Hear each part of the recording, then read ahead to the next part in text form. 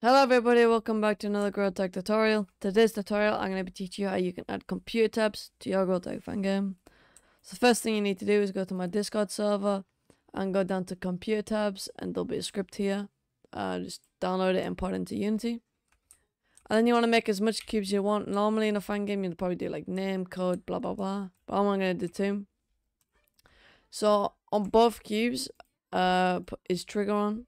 And then add the computer tabs script to it.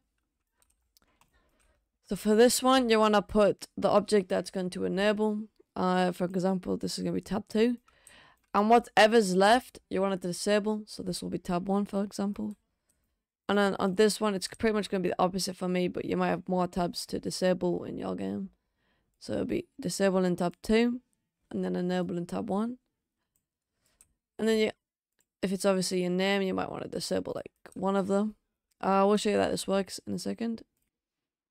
So as you can see, when I click this one, it's going to enable this one. And when I click back to this one, it's going to do that. And you can just do that for a bunch of tabs.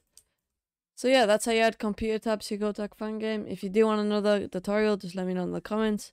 And yeah, I'll see you in the next video. Bye.